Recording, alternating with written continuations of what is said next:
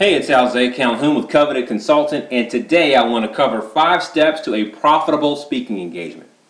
So first, let's set the stage by acknowledging the fact that you should be speaking. You are the leader of your consulting business. In most cases, you're the rainmaker for your consulting business, meaning your job is to close the big dollars. Your job is to close the big sales. And speaking publicly is one of the best ways to attract those high-level, premium, great clients. So you should be in the speaking business. It should be an active part of your marketing mix. Secondly, is you may or may not get paid to speak. One of the things about being a public speaker is the assumption that you'll get paid just to show up. That may or may not be the case. But just because you are not paid to speak doesn't mean that the speaking engagement can't be profitable. So we're going to talk about that today in the video. Third is that you being in front of the audience is not about you speaking. It's not about how much you know. It's not about how much you want to share. It's not about, how much you want to help people. There is another way to think about how you structure your presentation, and that's what today is about. But this is the place where consultants make the mistake of overcoaching, overtraining, and overwhelming their audience because they want to share so much. It's not about you speaking. So what is it about? The first thing it's about is who is in the room. So generally speaking, the room is sorted by beginning, intermediate, and advanced. So you'll ask whoever invited you to give you a sense of how comfortable people are with the topic you've been asked to speak on. So are they at a beginning stage, just getting started? Are they intermediate? They've got some experience, but they're still trying to figure everything out. Or are they advanced, high level, and you can talk about the more advanced approaches. So you've got to figure out who actually is in the room. Next is you have to figure out what their common problem is. So no matter how many people are in the room and what their range of experience is, you've got to figure out what the common problem is. What is everybody in that room suffering with? What do they all have in common?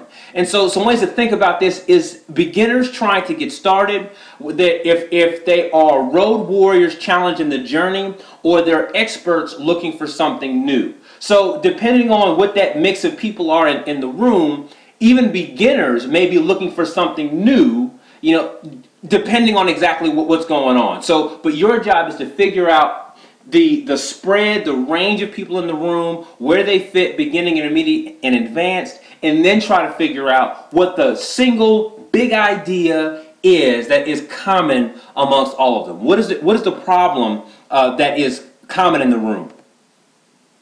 So then, after you've done that, now you can format your presentation. Notice we didn't format the presentation up front. Is that there's some research we had to do before that. But now we are prepared to format the presentation. And so here's what that looks like very, very simply. Is you begin with an introduction. This is a place where many consultants make a mistake, is they will begin to brag on themselves. You start talking about how long you've been in business, what your long client list looks like, all these different ways you can help people. That's not what your core audience, the people in that room, are concerned about. You've already identified their core problem. They're the one common problem that is common amongst all of them. So the introduction should speak directly to that. So you tell them who you are, you tell them what you do, and then you quickly identify the problem. I understand that everybody in the room is challenged with X. And so I have my own experience with X, and this is what I did, or this has been my experience. That fits your introduction.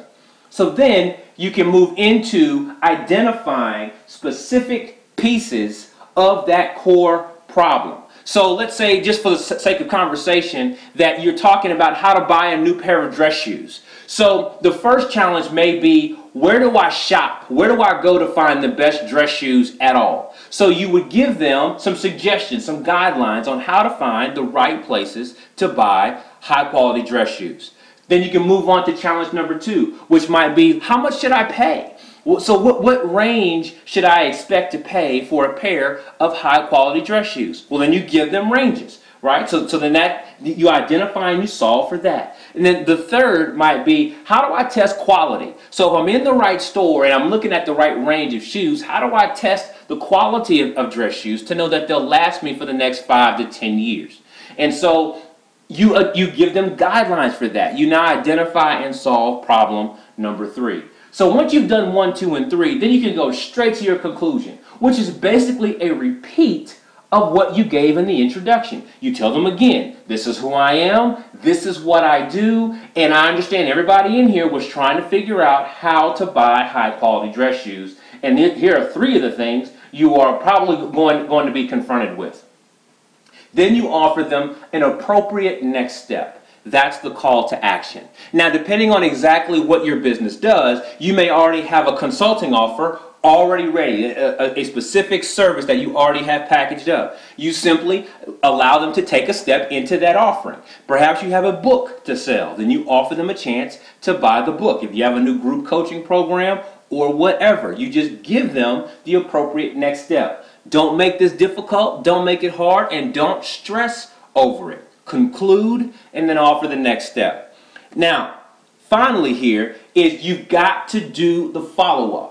A mistake made by many consultants is we're so happy to be in front of the audience and we're so jazzed to be in front of the audience and share what we have that we don't make time for follow-up. We're in the room, we have all that fun interacting with people, then we're back at our desk 24 to 48 hours later, and it's business as usual. And there's no time for follow-up because we're back doing our normal task.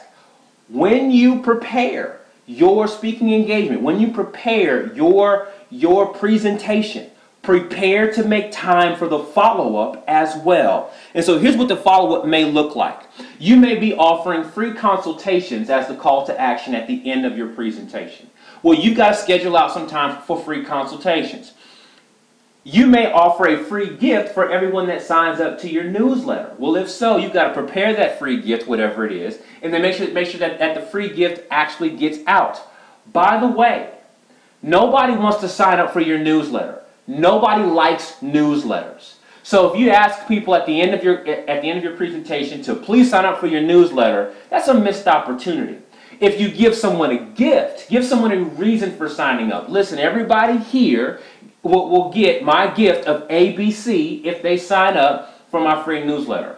That gives people a compelling reason to sign up. But simply offering the bland call to action of sign up for my newsletter doesn't get it done.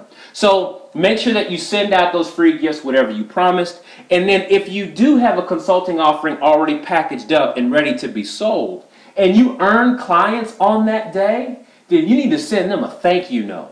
And whether it is a written note that you send out personally or you buy a package of gifts and you send those physical gifts out, you need to put something in the mail to the people who bought on that day. So there you have it. There's the outline. Those are 5 steps for a profitable speaking engagement. Also attached to this post is this mind map plus a walkthrough of the entire article plus some a template you can use. So please download those materials and use them to get the most out of your next speaking engagement. Again, thank you so much for your time. My name is Alzay Calhoun with CovetedConsultant.com.